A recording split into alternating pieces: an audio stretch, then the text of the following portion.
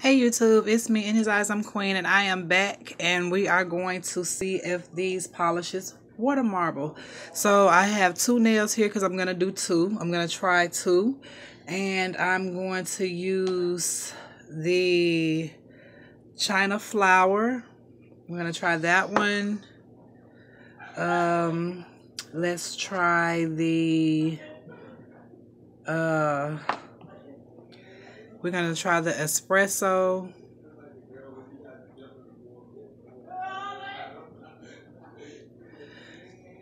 And we will try the which other one do I want to try? Let's do the Bordeaux. So we'll do the two darkest reds and the espresso. But first, really quickly before I do this, I was getting out my stuff for the stamping because I'm going to try the stamping next. And I pulled out this snapper right here. This is not the one that I'm going to use, but I just wanted to show you guys something real quick. So I don't know if anybody has ever done this or tried this or whatever, but I thought I would share with you guys. If you have, then you can take all the credit for it. I don't know if anybody has tried this yet or not. But anyway, I buy a lot of these LA Colors shimmering eyeshadow pigments. And what I do is I depot them. I pop the bottom off and I take all of the pigment out and I put them into baggies because I hang them up. But the tops of them, this is the top. The tops actually fit these stampers really good.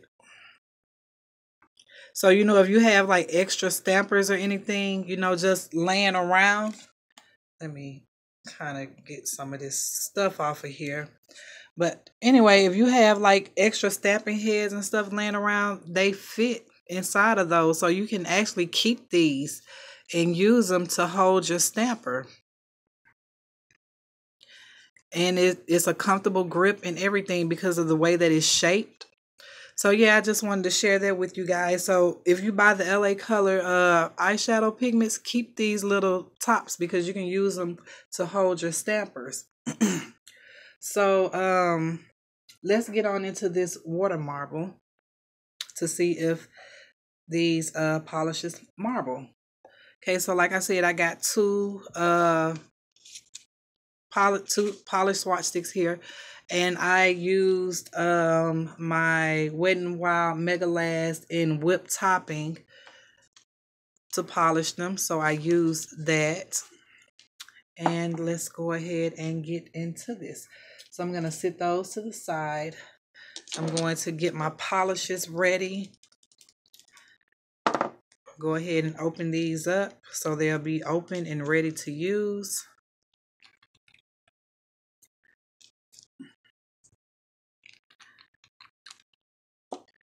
Okay, we're going to go like this.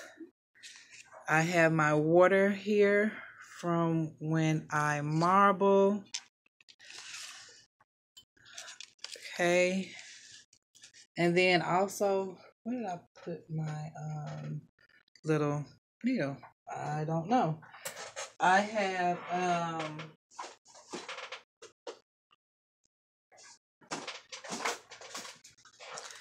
have these. And I call these my marbling needles. And I just picked these up from the Dollar Tree. They're like little tacks, but they have like this little handle on the top of them. So I use those to water marble with. So let's see if we can get these to marble. All right. So let me move this out the way. I got my napkin. Okay. All right. We're going to start off with the China flowers.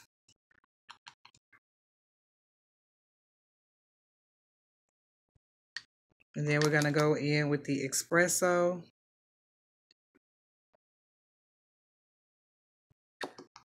And then we're going to go in with the Bordeaux. And they actually spread really nicely if they'll drip before it dries. And then we're going to go back in with the espresso.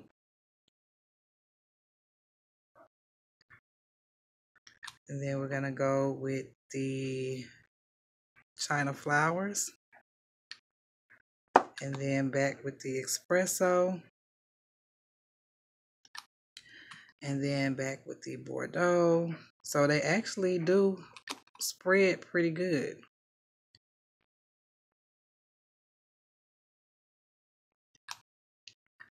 And then we're just going to keep rotating the colors. Ooh, and I would make a mess.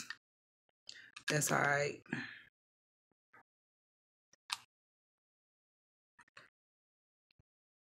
So yeah, be careful marbling because I make messes. And then we'll do one more drop of the red. All right, so I'm going to take my marbling tool. And we are going to start marbling this and see what we can do with this.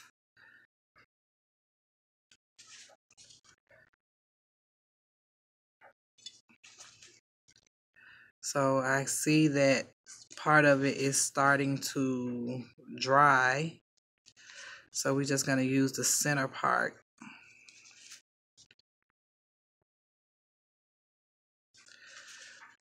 But they actually marble pretty good.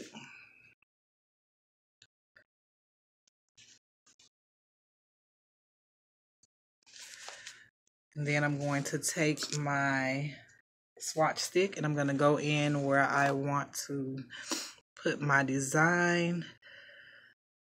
Let's go right here. So we're going to just dip in, turn it, blow on the water.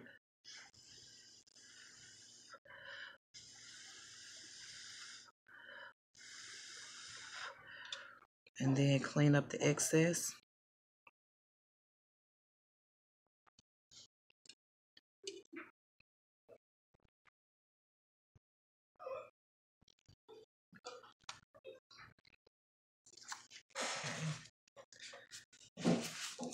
And we are going to slowly pull that out. Very slowly. And that is the design that we got for that one, which is actually very pretty. Okay, so we'll try 3 more colors. This time I'm gonna do some blues. Can you do that with shoes? Huh? Can you do that with shoes? If you got enough, yeah. I wouldn't recommend nail polish though. Okay, so let's do the ginger melon. You know what? Let's do the surf spray. Let's do the surf spray. We will try the tropical rain. This one is kind of one of the thicker ones, so I don't know how this one is going to spread, but we'll try it. So we'll do those 2, and let's do the espresso again. Okay, so we're gonna start with the tropical rain so I can see how it spreads first. Oh, it spreads actually pretty good. And I'm gonna just take my little toothpick here and kind of spread it out a little bit. Oops, sorry. Okay, so then we're gonna go in with the espresso.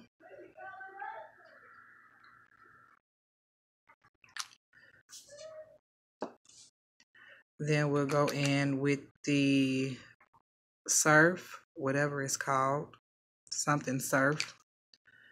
And then we'll go back in with the espresso. And I see that the surf is not spreading all that well.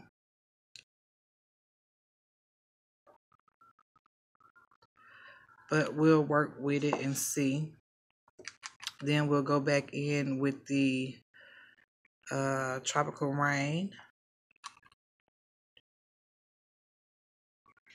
So that one didn't spread all that well. So this is going to be a little bitty one. But sometimes you get those ones that don't want to spread, and sometimes you get the ones that will spread. So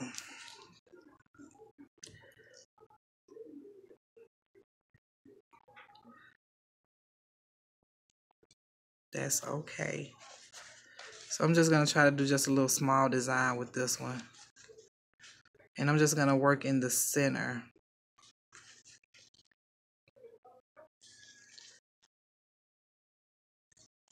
And that might actually give me a really pretty pattern. I can see it trying to spread now.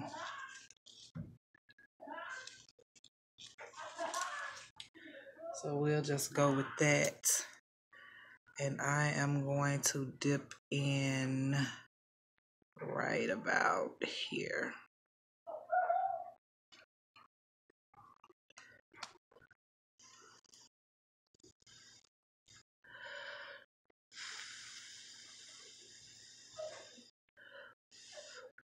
Oh, this is kind of a long video.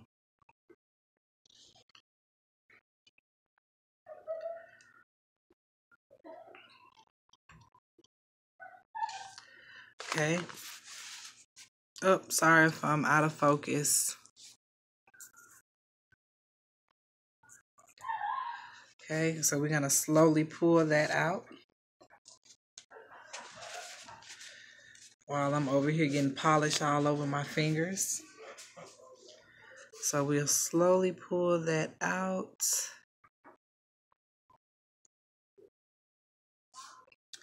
And that is what we have. So that is still very pretty. So some of them will marble really, really good. So next I'm going to come back and see if we can do some stamping with these. So all right, ladies. Thank you all for watching, and I will talk to you guys later. Bye.